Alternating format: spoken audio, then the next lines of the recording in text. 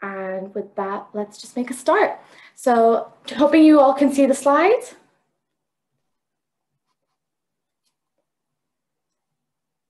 I'm going to assume that is the case. Yes. Brilliant. Okay. Yeah. So thanks so much for joining me, guys. Welcome to the webinar on journal submissions, writing, preparing, and revising manuscripts. Today, I just want to give you a nice little crash course on selecting a journal, preparing a submission, writing your paper, and basically just tips for getting through the entire journal process. So I am Nadine. I am a fourth year PhD student, and I have basically been through the rigmarole of working with journals quite a bit, the highs and quite a lot of the lows. So I'm going to try and explain to you a bit of my experiences and what I've learned from it, a lot of what my supervisors have told me to get through this, some little tips and things that people don't necessarily tell you, but are the kind of loopholes that you can get through to academia. And this little webinar has been designed with psychologists and psych students in mind, but can be applicable to anyone really. And I do want to preface this by saying that there is this kind of mentality that it's publish or perish, and I don't think that's the case. I really don't want to scare anybody. Please do not think that. I don't think psychology is there yet the way other sciences are. You won't burst into flames and your career won't die if you haven't published. You'll still get onto the courses you want if you haven't necessarily published. But having this knowledge in your arsenal is useful. It's a burden off of you going in, knowing how these things kind of work. It's just something that you know. You don't have to stress out about it, basically. That's all I'm saying. So we're going to start by talking about how to select a journal, finding a home for your paper, and why you should do it before you've even started writing your paper. Then how to actually go about writing your paper, tips for each section and beyond. Preparing your actual submission, what actually goes into the manuscript beyond the actual research.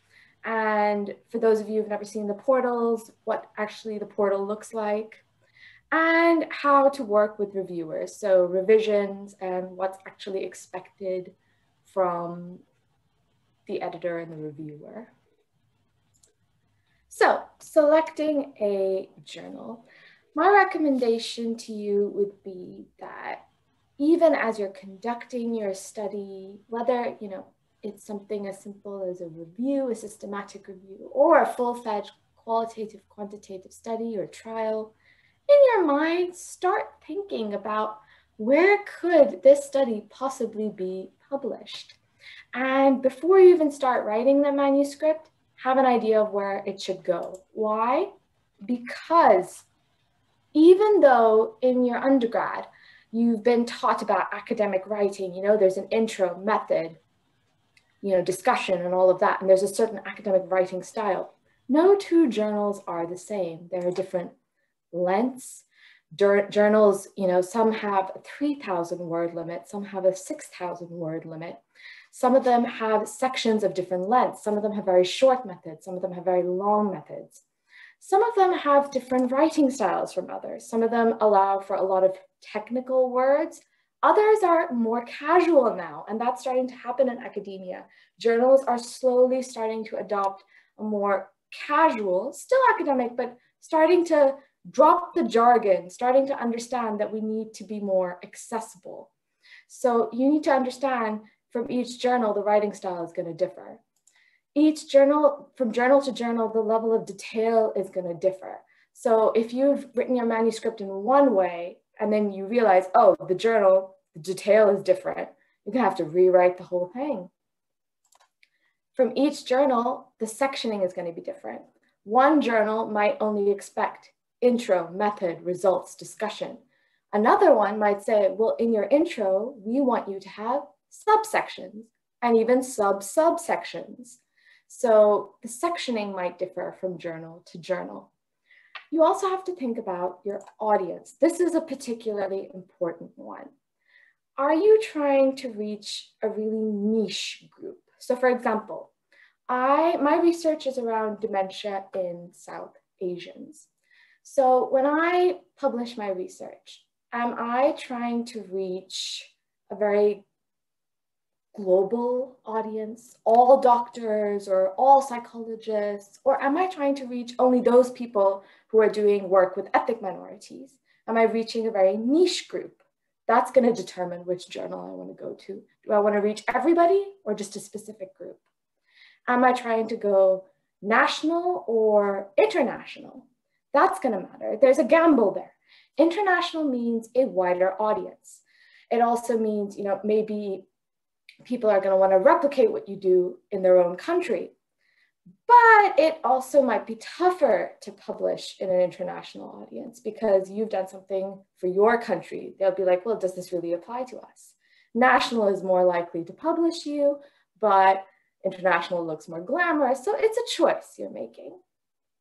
And then certain journals will have prerequisites. So for example, patient and public involvement is becoming very popular nowadays. Certain journals are starting to sneak this into the requirements that we kind of want you to have done PPI work or we won't publish you. Or you better have a good excuse for not having done PPI work. So imagine having chosen that journal and then realized, oh, we didn't do the work. Sometimes they have to, certain journals expect you to have the consent forms actually on you in hard copy or soft copy format. And if you've already, for example, gotten rid of them or you don't actually have them on you, you could be in another country, they need to see the actual format, you're in trouble. Some journals have different data sharing agreements that your institution may not agree with. These are all complex things that, yes, your supervisor can help you with, but there are prerequisites that you need to determine. So it's a good idea to know what your journal is going to work out. So let me give you a case example. Once you kind of figure out what you want to go for, you might think, well, okay, but where do I even start looking for a journal? We think, well, we just Google psychology journal, and that's a bit of a limited pool. But actually, there's a whole breadth of journals. There's hundreds and thousands of journals to choose from with a very wide audience. So let me give you an example. So I do culturally adapting dementia tests for British South Asians. So that means it is an area of psychology. So my specific subject of study, I can Google psychology journals. That'll give me all the little journals in psychology. But I can also go for specific areas within psychology, clinical psychology journals, counseling psychology journals, health psychology journals. But I can go for broader areas of study. I can also go for psychiatry journals, mental health, nursing, medicine. I can also search for journals around my population. So I'm doing work in South Asians. That means I can also search for journals around minorities, South Asians, aging populations, older populations. So not necessarily mental health and psychology. So this will be a completely different audience, but nevertheless, a pretty wide audience. I can also go towards the condition itself, dementia, cognitive impairment, geriatric disorders. It's going broader, wider, possibly even international at this point.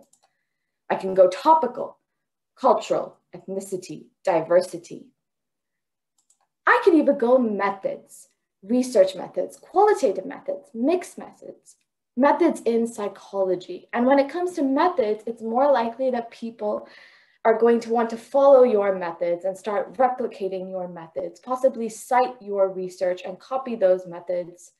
So these are the things to kind of think about when you're picking a journal. You don't necessarily have to leap towards psychology. And in fact, when I did publish my research, these are the journals I went towards. I went towards clinical psychology, yes, but I went towards BMC Psychiatry Journal, BMJ Open, Medicine, and then two methods journals, BMC Research Methods, and International Journal of Methods in Psychiatric Research. So two methods-based journals. So that gives you an idea of the diverse range of journals that are there. So, and all of this can be done, just keep Googling journals in the different areas. But of course, that means you're getting lots and lots of journals in your face. There's so much information. How do you narrow it down? What's the good journal? Where do you go? There are some standard numbers that institutions look at for journals. The most popular ones are open access. You might have heard of open access. Open access basically means that the publisher has decided to make the paper accessible to the public.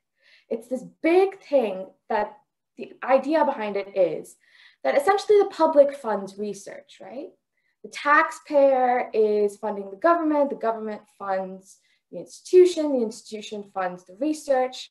And essentially, if that research which is then being published isn't accessible to the public, that's not fair. They should get to read the research they have funded in this cycle.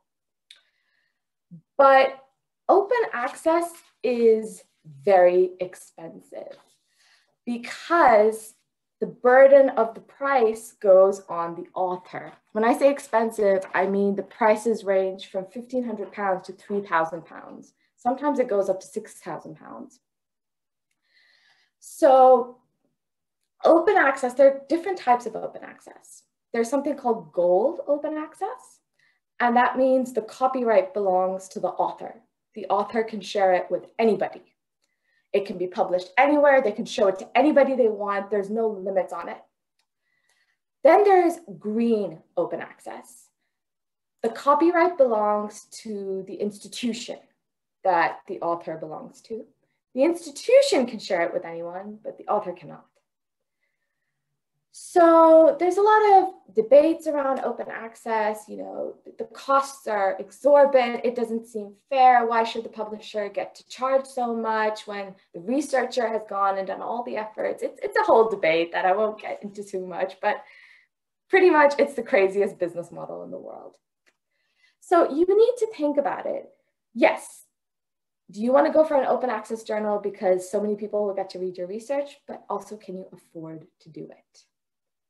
You might want to look into something called hybrid journals.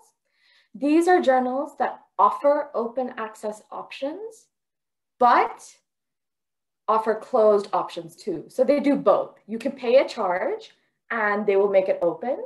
But if you don't want to pay the charge, it'll be closed. They'll still publish it, but it won't be open to the public. People will have to pay a charge. And usually that charge is somewhere between 30 or 50 pounds to access the paper. It is absolutely ridiculous, but it is the reality we live in. So open access fees, if you are unaffiliated, like I said, it falls with the author. If you're affiliated with a university, for example, the university usually has a pot of public access fees. You can usually ask the library and they will tell you, yes, we have a certain amount of fees every year that we allocate to open access publications. The same goes for NHS departments. They have funding allocated for open access fees, but that doesn't always mean that they can just give it to anybody. It is usually allocated towards the most high-end, necessary publications. For example, these days it's going towards COVID research. So a lot of the times, for example, psychology researchers have to stick to non-open access journals, which isn't great, but that's kind of where we have to stick to. Another thing you have to consider with journals is impact factor. What is impact factor? In very simple terms, it is the measure of the number of times an average paper from a journal is cited in the previous 2 years. I know it sounds kind of complicated. Basically, from that journal, an average paper, how many times was it cited in the past 2 years? That would be its impact factor. A 5-year impact factor would be how many times from that journal the average paper was cited in the past 5 years. So an average semi-good journal would be about, the impact factor would be 1 to 2. A good, even great impact factor would be somewhere between 2 to 3 to 7. excellent journals are about 7+. And then the scary, high quality journals that publish the biomedical sciences, those big names, Nature, Science, and the economic journals, those have like 30. So psychology is somewhere between the 2.3 to 7 impact factor. And that's not bad. That is a very good impact factor to have. So if you're publishing papers with an impact factor of 2.5, 3.1, 4, you are great. You are doing really, really well in the realm of psychology. Even in the realm of science, you are doing excellent. Don't get worried about impact factors if you are in this realm. It's a really good impact factor to have. Then there's something called indexing. This is really important. So for those of you who are familiar with systematic reviews, when you do a systematic review, you search different databases, right? You might have heard of them. PubMed, PsycInfo, Medline, Embase. If you're not familiar with systematic reviews, these are big databases that connect to different journals, lots of different journals, hundreds and hundreds of journals. Indexing basically means that that journal can be found on a database. So you need to check if a journal is indexed on a database. So if you go on a journal's website and you check its indexing, so you can find that in the about the journal and you check under indexing, it'll give you a list of which databases that journal can be indexed in, which databases can that journal be found in. And you want it to be found in at least one of these big ones, PubMed or Medline, Embase, PsycInfo. You want it to be found in one of these, because that means if someone does a literature review or systematic review on psychology or psychiatry, mental health, they're gonna be able to pick up on your paper if it's relevant to their subject matter. If it's not indexing one of these databases, that means your paper is never gonna get picked up in relevant reviews. That's not a good thing. So it's really important to look up indexing. So these are the big relevant ones when it comes to finalizing journals. And then the slightly minor things we can look into are when you start writing the introduction section of your paper, have a look at what kind of papers you're including in your introduction section and what journals those papers belong to, because very likely those journals are probably a good fit for your paper. Also very likely, journals kind of like to self-cite because it boosts their impact factor. So it's a little thing, but basically if you're citing their paper, they might want to include your paper, if it's a good paper. Another thing is obviously look at the aims and scopes of the journal. Do you even fit the remit? Do you fit the criteria? Make sure it's correct. Might be that journal doesn't include a review and you've written a review. Make sure the fit is good. Look at the turnaround. Some journals actually put how long it takes for them to review the paper, how long it takes to distribute it to reviewers, how long the reviewers take to send back their response and their decision, how long publication takes. If it's something like a year or 2 years, you don't want to publish there. But if they're giving you something like, oh, it takes us 60 days for our reviewers to get back to us, and then it takes us 30 days to get a final decision, that's a pretty good response. That is a journal I would want to work with. So turnaround is a really good response.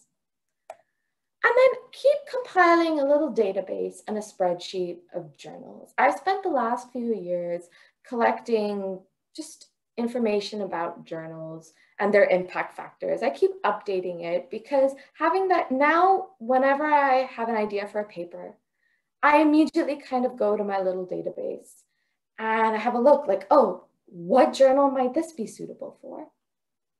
And having that list of journals there is very helpful. So keep building it. It's going to be so useful through your career. Even if you don't plan to be a researcher through the rest of your career, even if you are going to be primarily a clinician, maybe here and there you might be involved in a paper. Having a list of journals is always beneficial. Okay, let's get on to writing your paper. So when it comes to writing your paper, usually one author is responsible for writing the manuscript. One author will take the lead, but all the authors, all the researchers responsible for the study need to see the manuscript before it's submitted to the journal. They need to provide their feedback. It should never be that one author does not see it before it goes in. And when you write the manuscript, be a reviewer as you write it. Once you've written that first draft, go over it as a reviewer would. And even get others to do it. Because if you can get ahead of what the reviewers are going to say, you're going to beat them at their own game. And APA recommends this criteria. They call it FINER. This is what reviewers use when they review a manuscript. So they see if the research is feasible. So realistically, could it be done again? Could it realistically be done in other settings? Was it even realistic the first time, or did researchers really have to push themselves? Was it interesting? Firstly, is the paper even interesting to read, or is the writing quality incredibly technical and boring? Is the research itself interesting? And that's a bit of a tricky one, because sometimes research doesn't necessarily have to be interesting to be important. So it's a balance. Sometimes interesting can mean important. Is it novel? Has anyone else done this work before, or is it completely new? And if it's not completely new, is it replicating something? Because we're in the era of replication. So is it replicating someone, or is it doing something that's been done before, but for a new setting or a new population? Is it ethical? So is it proper, and is it moral, and have all the ethics been undertaken? Have the ethics been described? And is it relevant? Does it fit with the current time, the current issues, and does it build upon the current breadth of literature? So this is what reviewers are basically going to be following when they review your manuscript. Some general rules to essentially follow when you are writing your manuscript. It's always useful to have an outline. Start off with each section for your intro, methods, results, and discussion. Have some headings and subheadings. Even if you get rid of them later, just building an outline of the skeleton of what your manuscript is going to look like is going to be really helpful. Instead of just starting with a blank page and writing willy-nilly, having the bullet points is going to be incredibly helpful. Be critical of everything. Be critical of the methods that you use. Be critical of your setting and population. So did you have a very limited population? Was it representative? Was your sample representative of your population? Consider the demographics, consider the timing, consider if there was bias, consider the studies that you mentioned in your introduction, and be critical of those studies and if they had been successful previously or not. Justify everything that you've done. Justify, for example, I was once asked, I had said, I had participants and I gave them 24 hours to decide if they wanted to participate, because this is standard. And I was asked, why 24 hours to decide to participate? So I had to justify it, which was, I don't know how I did it, but it was like, well, the ethics had recommended. And so you have to explain it. You have to justify absolutely everything. Be prepared to do this, whether it's with references or because an ethics board had recommended it. Just prepared to justify everything. You can always cut down later according to reviewer recommendation, but it's better to have the justification in there now. Don't assume that everyone knows universal facts. Avoid causal language. Avoid things like most, best, due to, because of, unless you have strong evidence to back it up, because you will be called out on it. So unless you have the concrete, quantitative, or qualitative proof, avoid these words. Be aware of technical language. I wouldn't say avoid it because, well, this is science. Sometimes you have to use technical words. But if you're going to use it, especially if you're working with a broader journal, your audience might not necessarily be aware of the terminology. So be prepared to explain it. For example, I use the term false positive scores because I thought, well, this is something a lot of people would know.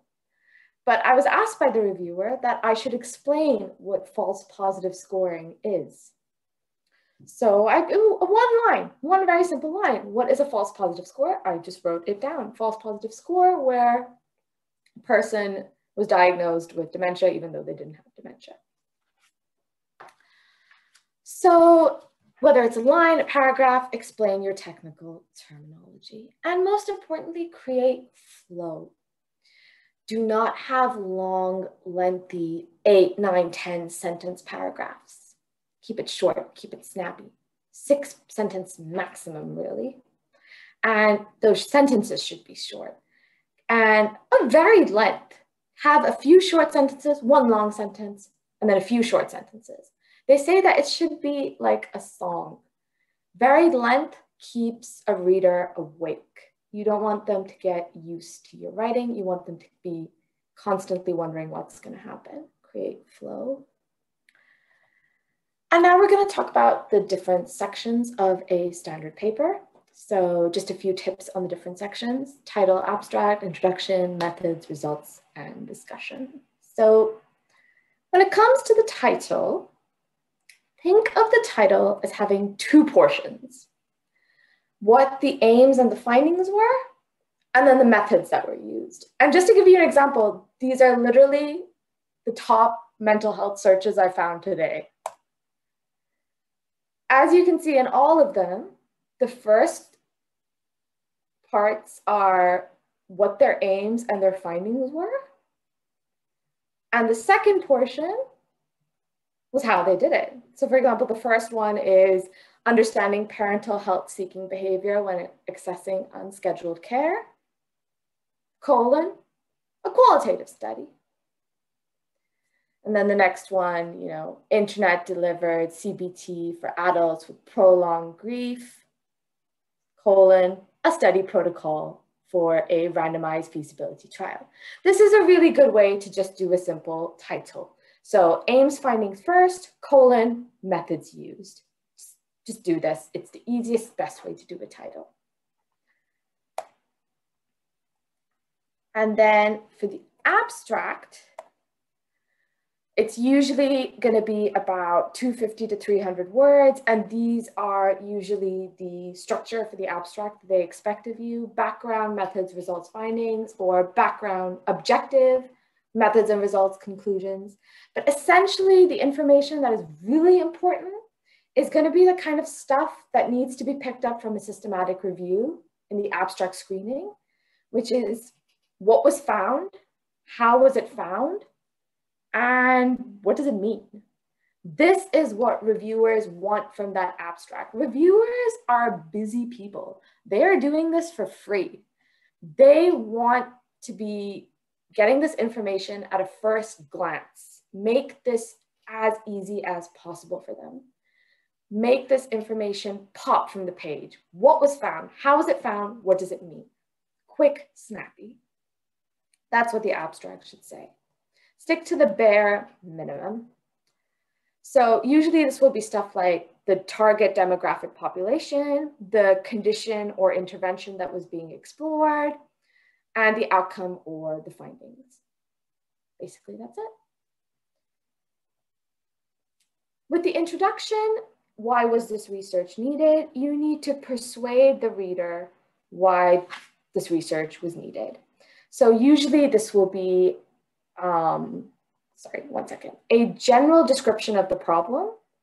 So this will be, you'll need to talk about the prevalence or incidence of the disease or the condition. You'll need to talk about the impact, talk about cost. You'll need to talk about the general description. If it's the intervention, like, are you talking about a therapy?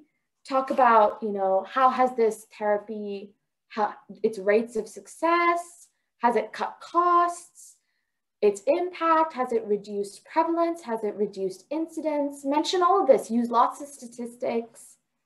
And usually, depending on your journal, you'll have to decide, is there going to be an international versus national comparison?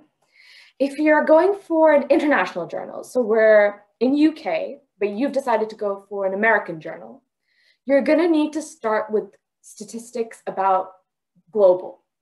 So for example, I'm doing dementia research. I'm going to need to talk about dementia in a global context, how many people it affects globally, how many people how many people die from it globally, how many people are diagnosed globally, and then I'll start talking about UK. But if I'm applying to a UK journal, then I might jump straight to UK. I won't even bother with a global context. It won't be necessary. And I'll go straight into the UK costs and stuff like that. So that international versus national context is really important. And then it's really important to criticize the solutions. And I know it may seem counterintuitive. You talking about your research, you don't want to start talking about how other people have tried to solve the problem, but you have to. You have to talk about how other people possibly tried to do the same thing you did and maybe even semi-succeeded. You need to provide that context. Give at least 2 to 3 examples of how they might have succeeded, maybe did really well in some settings, maybe, got really far, but then also provide some criticism that this is what didn't work. Or maybe this is where they could have done better, but they didn't. Or maybe they got this far, but this is where I'm going to make it better. And then out with the old. Try to avoid literature older than 5 years, and definitely avoid literature older than 10 years, because this will be critiqued. If there really isn't any literature because no one explored this area and you're the first to do it, you be the one to critique it. Mention how old the previous studies are and the time gap. So you're the one to get ahead of it. Beat the reviewers to this. Mention in the intro and bring this up in the discussion again, that this is so unexplored and in no time, no one has explored this. This is very rare that this happens, but it does sometimes. And you need to be the one to bring this up. And you can do rough literature searches and systematic searches on databases and restrict the years to double check that has anyone done any research in the last 5 to 10 years on this area, or is it truly unexplored? And then finally, do not forget to mention your aims and objectives. Some people forget to do this because they think, oh, after my introduction, I'm going to start with my methods. I'm telling them exactly what I'm about to do. But you still need to mention at the end of your introduction, your aims and objectives. What's the difference? Your aim is what you propose to do. So what you think your findings are going to be and what you want to investigate, how your research is going to be different from what others have done and how it might address the gaps. And your objectives are the very literal steps to how you're going to address the gaps. It's kind of like a summary of your methods. It's how you propose to do the aims. The aim is the idea, the objective is the execution. So the objectives is how you're going to investigate it. It's kind of a few lines on the methods. And the method is, how was the research done? So the methods need to be perfectly replicable. Enough information that anyone can conduct this exact same study or search without getting lost in unnecessary details. You need to provide perfect context. So if you did calculations for things like sample size, you need to provide those. If you had to come up with an idea for qualitative study numbers, so this many participants, for thematic saturation, you need to provide an answer for how you reach that number, a reason. If you were using new methods or non-standard methods, you need to describe those methods. You can't just provide a reference that, oh, we use this new method that so-and-so designed, referenced here. No, provide a little paragraph explaining that method. Provide a little summary. Describe the software and version number of the software that you've used, stats or qualitative, either way. And you can even provide a line or two on the background of the authors that were involved directly in this study to show how they match the sample or are qualified to conduct the research. Because this can help other people design studies with researchers suitable for those studies. And for example, I work with ethnic minorities, and it is very useful to us to know how researchers are matched to the samples that they're working with. So researcher characteristics are becoming more important to report in studies for different kinds of groups. Elaborate. Don't say participants were randomized. Describe the process of randomization. Don't say participants were blinded or double-blinded. Describe the process of blinding. Don't just say ethics was obtained. Say, who was it obtained from? Who was the body that was obtained from? Was it an NHS body? Was it university ethics? Which body was it obtained from? Ideally, provide the ethics number. If your study was registered with someone, which happens with clinical trials, provide the registration body and registration number. Provide the process of obtaining informed consent. This is becoming more and more important, especially with vulnerable populations. And quality assessment. This is becoming very important slowly with a lot of journals. This is to determine whether your manuscript is of a good quality. It is, I'll show you guys basically. There is a website called the Equator Network, and they have these reporting guidelines for different kinds of studies. You can see they have them for randomized trials, case reports, qualitative research, all kinds of things. You can go on this website and basically select the kind of guideline that applies to your kind of study. And it'll have a checklist that'll show you how to write your manuscript. So for a qualitative study, for example, it'll say, okay, in your method section, in your sample section, have you said what ethnicity the participants are, the age of the participants? Have you said how the participants were recruited? Have you said if they were blinded? Have you said if they were randomized? Have you described these processes? It basically very thoroughly provides a checklist for all the information your manuscript should provide. And I would say these guidelines aren't just great for writing a manuscript. They're pretty great to have on you while you're still doing your study. They can be really great to help you make sure you've done a really thorough study. So make sure you check out the Equator Network for their guidelines, really useful. And then we have the results section. So what was found from the research? Be very aware of how you're presenting your data. So one thing that journals really latch on to now is demographics and how we present demographics, because they're very into protecting participant information. So for example, say you have this sample of participants, XYZ, a table. This would no longer be acceptable in a journal because you can no longer have this much identifying information for each participant. Journals usually now say you can only have 2 categories per participant together. For example, you can now maybe have gender and age per participant, or age and ethnicity per participant, but you can't have all 4 because the participant might be identifiable. A better way to do it might be something like this. It's not the cleanest table. Obviously, you would have a much nicer table. But something like this would make the participants far harder to identify. Or obviously, instead of having a table, you might just have a paragraph explaining the descriptive statistics.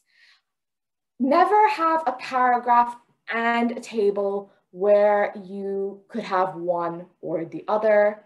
Reviewers don't like it. They don't like double information. And then when it comes to quantitative and qualitative, like we said, yeah, be conservative with your tables. And with qualitative, it's really important. With qualitative, we tend to gravitate towards the most descriptive and fascinating extracts. We can't help it, right? But make sure when you're doing that to span across your participants, because obviously the more fascinating extracts tend to come from the same batch of participants. So example, if you have 25 participants, it might be that 7 said the more fascinating things, but you don't want to make it so that all your extracts are just from those 7 participants. That looks really biased. You need to span it that it's at least half of the participants, if not more. Reviewers will, if it's a good reviewer, they will pick up on this. Make sure in your results to report losses. So if you lost participants, if there was a loss to follow up, if participants dropped out, have a nice flow diagram. Instead of reporting it in a paragraph, have a proper flow diagram showing at which stages you lost your participants. Did you lose them at the recruitment stage? Did you lose them at the first interview stage or the first, experimental stage, at the second experimental stage? These are the things that reviewers want to see. And when it comes to tables and figures, firstly, try and conserve them to 1 page. Because like I mentioned, you want to make your reviewer's life easier. So they want to have an at-a-glance experience. So whether you need to switch to landscape, reduce the font, try to conserve it to 1 page. If you're listing papers in a table, people tend to list them by author. But you can try and get creative. Think about what your table is trying to represent. Are you trying to show a chronological trend? If you are, list the papers by year. Are you showing a global trend? Go in order of country. For my study, I was listing papers of different language versions of a test. So I went by language to show a trend. With figures, you're going to have to check your journal. Some journals charge extra costs to publish figures of color.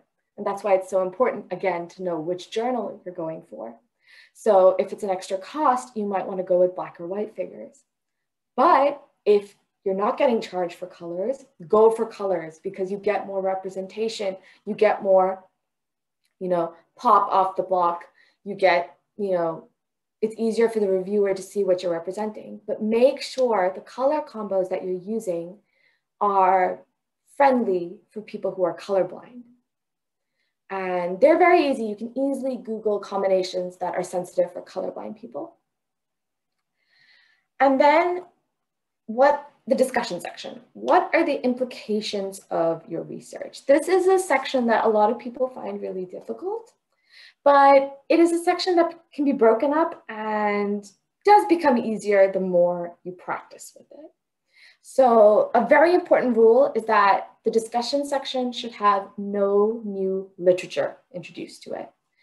The only new ideas in the discussion section should be from your research.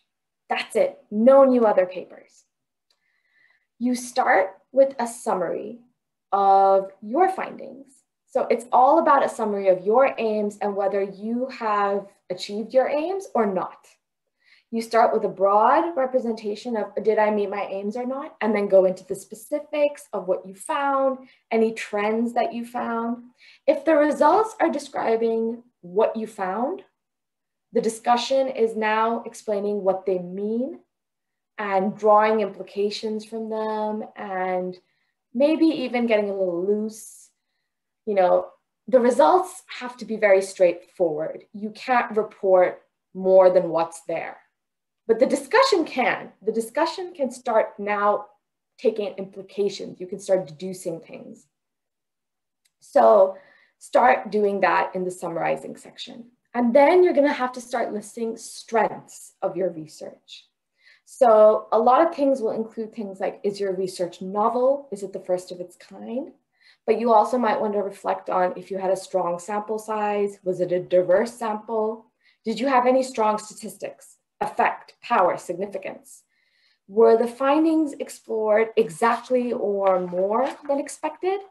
Did you provide any clear expectations or directions for future work? Did it slot in perfectly with gaps or build exactly upon the foundations of previous work? Did they provide a natural next step for what's going to happen next? And did you provide any secondary aims? Did you work out with how to work with an underserved population, or did you demonstrate how to work with a new method? Did you devise a new framework? Did you provide a guide or a template or a demonstration that other people can follow? Or did you replicate any research that had been previously done? And then the limitation section.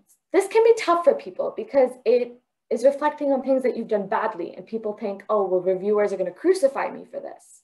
But actually, reviewers get annoyed if you don't reflect on this. While you're doing your study, keep note of any problems that you faced and any biases that emerge, because this is going to be fodder for your limitation section.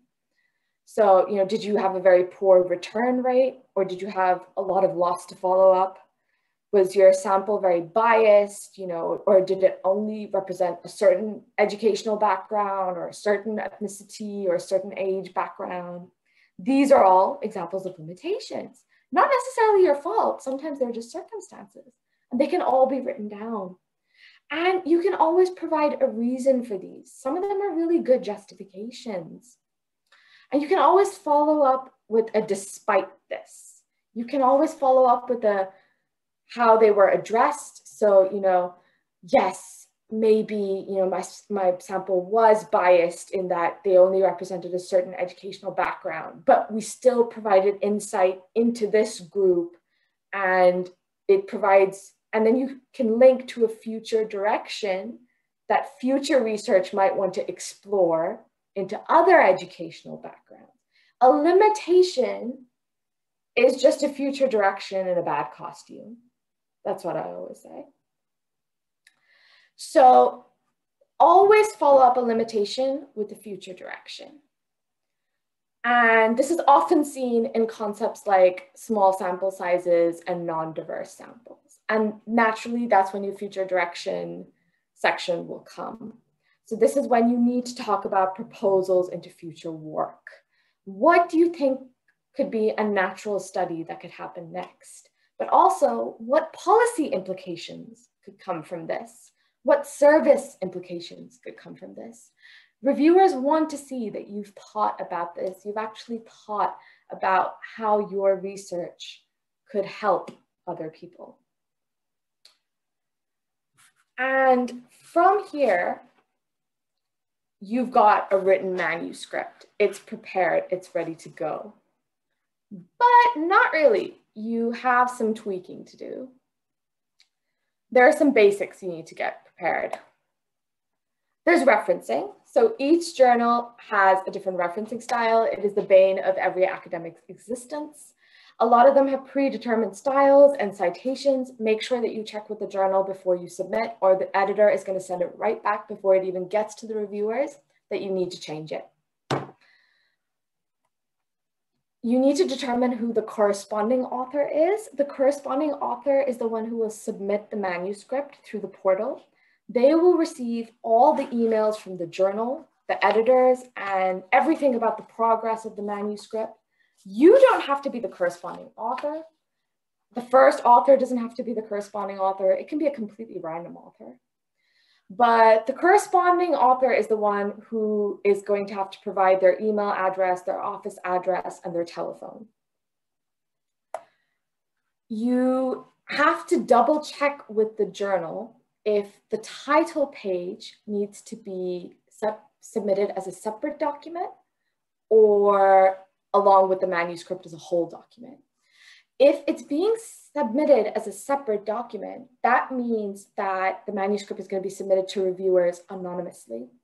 And if that's the case, that means that your full names should not be mentioned in any other part of the manuscript, because reviewers should not know who you are. And if that's the case, remove the full author's names and use initials if necessary. And this is a perfectly normal practice. Initials are commonly used in manuscripts. You will need to include a running title. This is often a limited character version of your title. It's a very short version. I'm going to show you an example in a minute. It's a very limited version that can often be used to search databases because the long version is often too long and difficult. You'll have to come up with key words that people often use to search Google and databases for papers. And don't choose words that are already in your title because that's a waste. Use other words.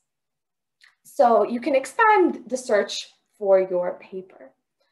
So, and the keywords are usually placed under the abstract in your manuscript. And then the word count. So the word count will usually be right at the bottom of your title page. I'm just going to show you an example of that in a second. So the word count will usually be everything from the introduction to the end of the discussion. It will not include the title page, the abstract, the references, or your appendices. It might include tables and figures, but usually it does not. This word count is usually mandatory until you get revisions from reviewers.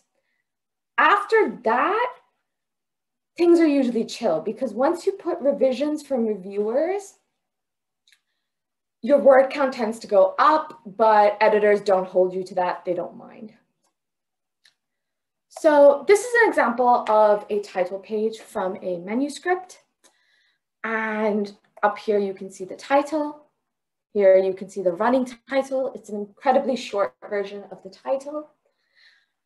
These are the authors, and over here you can see the author affiliations. We were all from the same institution, but had we not been, it would just keep going down.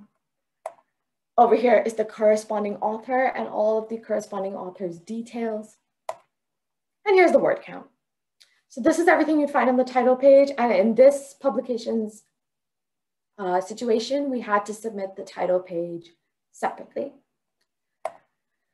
Now, authorship is a pretty sensitive matter. Things get pretty bad over authorship sometimes because, well, you know, relationships have been lost, people have had fights, it is what it is. Because first off, it's not easy to change. Once the order of authors is published, that's it. It really can't be changed.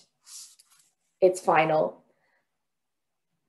Authorship is not all about the actual writing of the manuscript. Authorship is dependent upon many other things, such as the actual conducting of the study.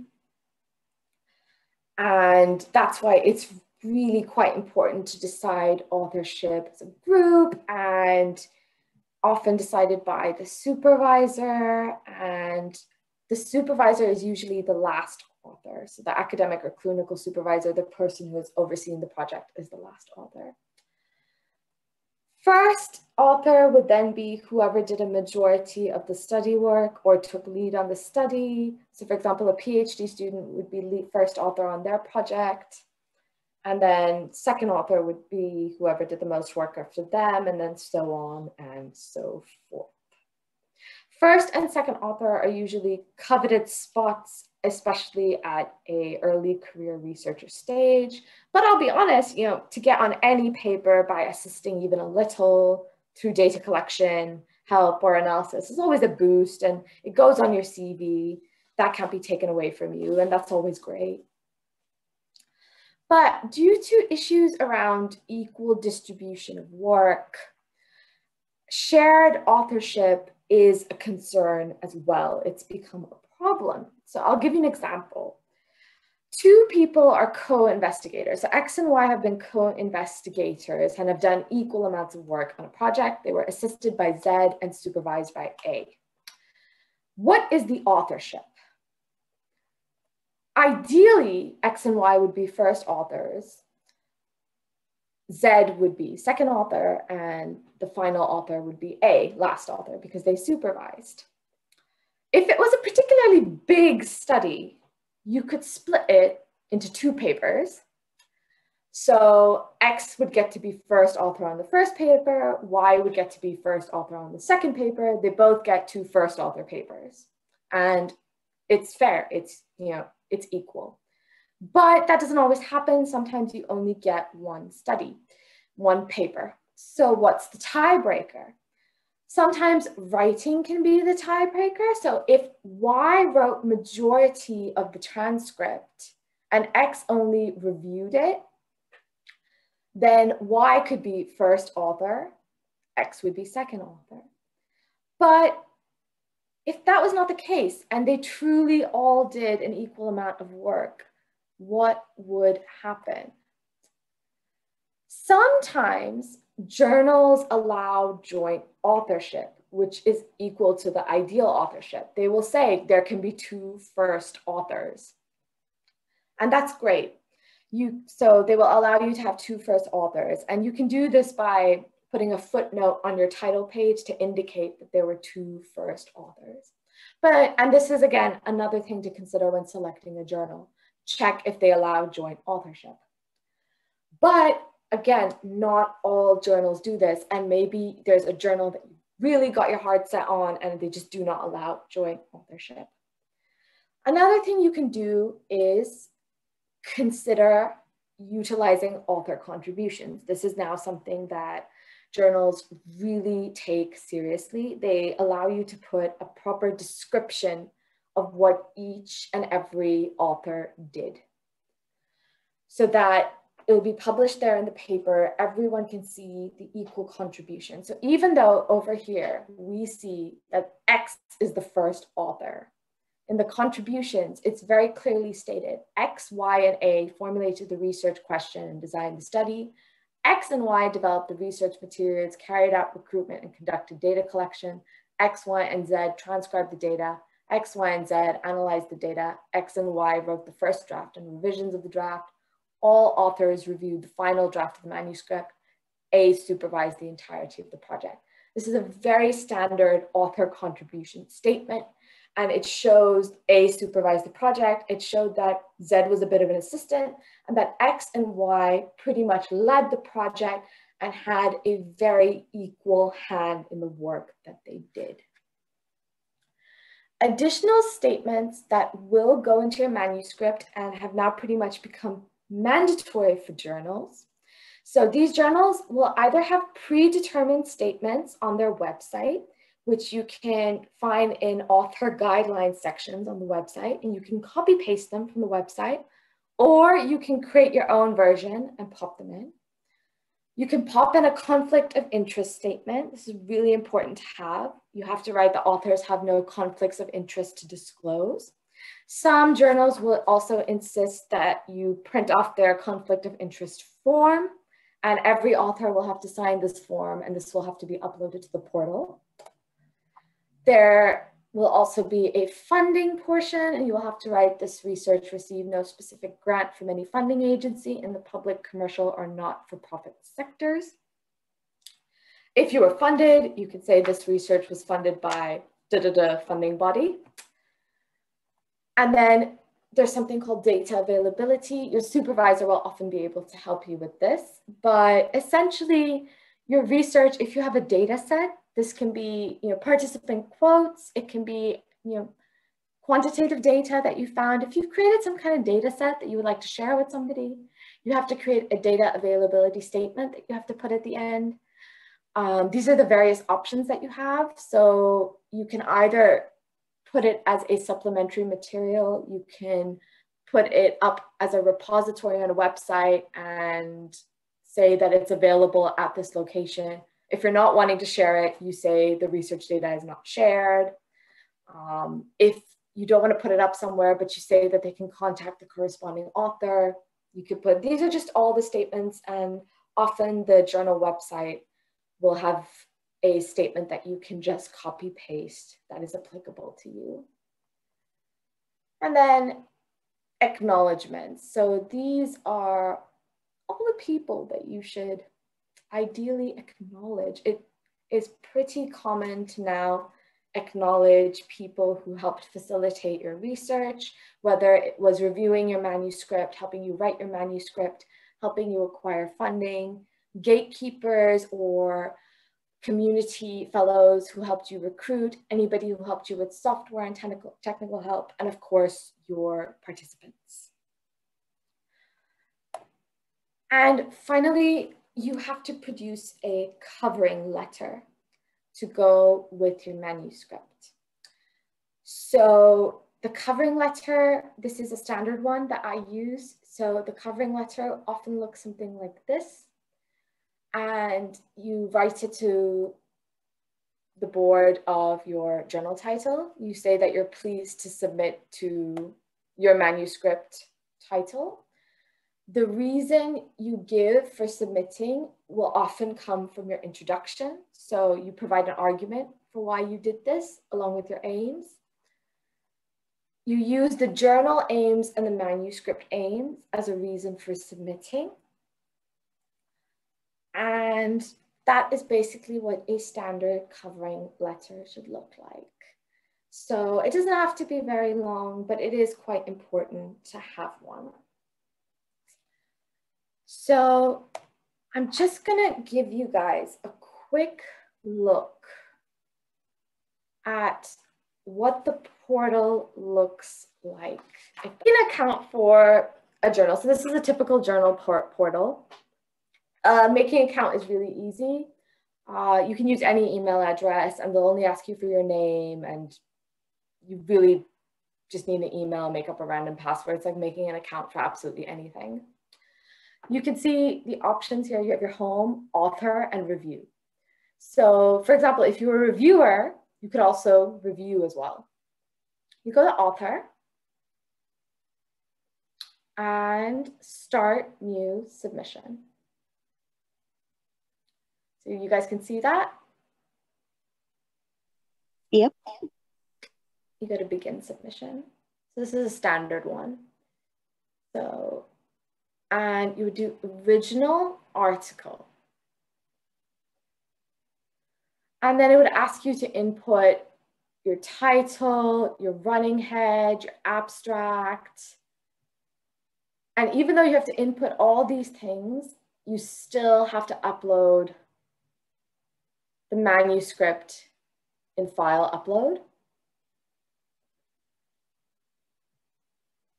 And you have to upload your figures separately. So for journals, usually tables will be uploaded in the manuscript, but figures have to be uploaded as separate documents. This is usually the case.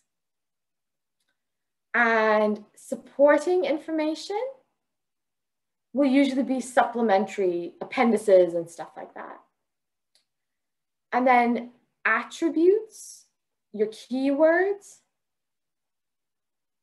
authors and institutions. So that's you, the authors, and your affiliations and stuff like that. Most journals follow this system.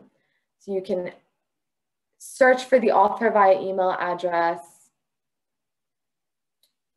You can add an author. You can assign corresponding authors here. And then some journals have this, not all do. But you can recommend potential reviewers. So this journal asks you to suggest at least 4 preferred reviewers. So this could be people you feel understand your research, people you feel would understand your topic, would review it fairly.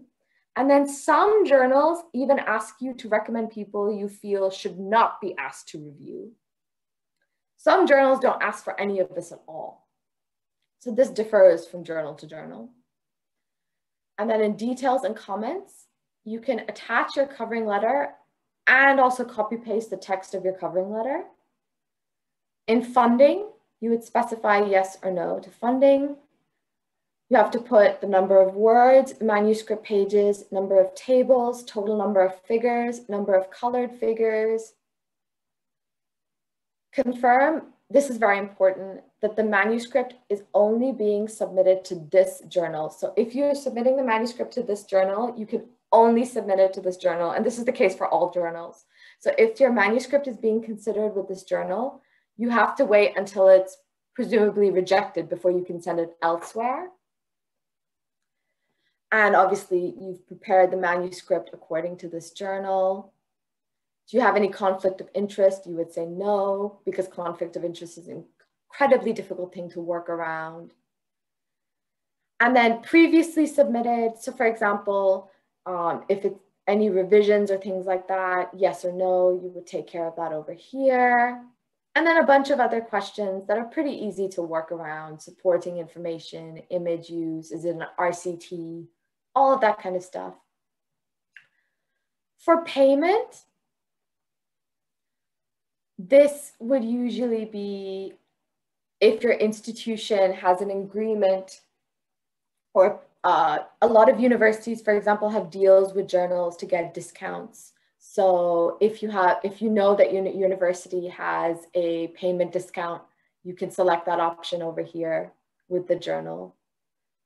See, institutional discount.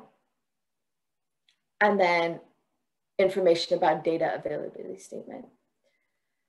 When all that is done, so you wouldn't have this red over here, it would all be green. All of this would be green. This would all be accepted. This would all be accepted. At the very end, you would get this option that you have to view it as a PDF. So you would have to click it, view it as a PDF. And only once you've opened the PDF, viewed it, would you then be able to submit it. Very quickly now, because I don't want to take up too much of your time, quickly just go over the revision process. Okay, so revisions. It is absolutely not the end of the world if you get revisions. It is the most standard thing. So there are technically 4 stages when it comes to revisions. You could be accepted, you could get a minor revision, a major revision, or you could be rejected. So if you're rejected, it's perfectly all right. My paper was once rejected 5 times before it found its home, and that's perfectly okay. A minor revision is usually a matter of writing, and that is usually quite easy to fix. A major revision is not that much of a problem either. It does mean that there are some technical aspects in the actual study that are problematic, but there are some workarounds. It might be a misunderstanding on the reviewer's part, and the fact that they haven't rejected it means that there is a fix. If there was a fundamental problem in the study, then they would have just rejected it outright. So a major revision is not the end of the world. It is fixable. So reviewers' feedback can be really good. You typically get about 2 to 3 reviewers, but there can be 4 to 5. It usually just depends on demand, because they are being asked to do it for free. People are not really volunteering as much as they used to review papers. So reviewers often help you redistribute content into the appropriate sections, and they make it more readable. They help you clean up your abstract so that it only contains the essential information. They help you bolster your introduction so that it makes your argument more persuasive. They will often tell you what points you should include. They often say, oh, well, you should have this topic in to enhance your argument. They'll find gaps in your methods because as an outsider, they know what points you should be elaborating on and explaining more. They will strengthen your results because they will ask you often to add more tables or elaborate more on certain things or report on certain findings. And they will often help you provide a more detailed discussion because once again, they will give you points to talk about. That being said, sometimes they can be very difficult, and there is often this underlying joke in academia about the dreaded reviewer too. Sometimes they will ask something that has already been answered in the manuscript multiple times. Sometimes they don't read the whole manuscript. Sometimes they don't read the supplementary material that's provided in the manuscript. Sometimes they provide very repetitive critique. And sometimes they have very wrong assumptions about what your research is about, what your aims were. Sometimes they try to get you to do additional work that has nothing to do with what you set out to do. So don't fear, you can always address these. I think one of the most common complaints that reviewers have is that the findings don't meet aims. They will say that you have oversold your claims, that you are trying to claim something that you haven't done. But the fact that you're being offered a revision means that the oversell wasn't so bad. Otherwise, you'd have a rejection. So a revision means that they're seeing if you can add more content to be persuasive, or that you've met your aims and you could possibly just make them more realistic. So usually your reviewers' comments will come back to you in an email looking like this. They might be organized by section, and the good will be in with the bad, and you'll have to kind of read through the whole thing and pluck out what was said. And I think the best approach to this is to make a table to consider how to roughly respond to each comment. So you put each comment in its own little box and think about how you want to respond to it. Now, it could be your mistake, it could be their mistake, or it could be no one's mistake. Maybe it's just a good suggestion or solution. But the whole point is be prepared to fight, but be polite. And this is just an example of how I approached some of the things they said. It might not make a lot of sense to you because you might not be familiar with the research, but just to show you, the red are some of the things I had done wrong, and I was like, okay, I'm going to address these. The green are where they clearly hadn't read my results and my supplementary material, so I noted that down, like, oh, I have to remind them, check the supplementary material. And then the yellow was something that couldn't be helped. And I was like, oh, well, here's a solution that I'll think of. So what you always start off with is just be very sincere and polite. You prepare a response letter. You start with, very formally, you have your header and your whole response. Many thanks, for your consideration. You have to thank the editorial board. You take the opportunity to thank the reviewers, providing valuable feedback. You have to be, it's sincere, it's a little kiss ass, but it's polite, it's sincere. And I'm gonna just show you some examples of where they were right, where I fought back, and where there were some quick responses. So this was my research where I had developed guidelines on adapting a test for dementia for different cultures. And one was a recommendation from the editor. And it's that example from where they said, like, the table provided too many identifying characteristics. So my response very simply was, as requested, yes, I've amended the table. So it's very polite language. And that's what you do. In the letter, you go number by number, you provide their comment, and then you respond very politely and say how you've addressed it. And where possible, you also use extracts from your actual manuscript with the page number and sometimes even the line number to show how you've actually responded to their argument. So in the next example, you can see they've said that they've asked for how I could address something in the discussion, an additional point. And I've made it a point to say, oh, very grateful for this suggestion. And we've now accounted for this in discussion. And I've shown how I've accounted for it. So this is important. It's shown that we've taken it into consideration. Reviewers appreciate this. In the next example, I did not appreciate what the reviewer did. In the next one, they assumed I was trying to prove an effect. They've said, you know, is there a direction to culture? Did we prove this effect clearly? And that was not what I was trying to do. So the reviewer was making assumptions.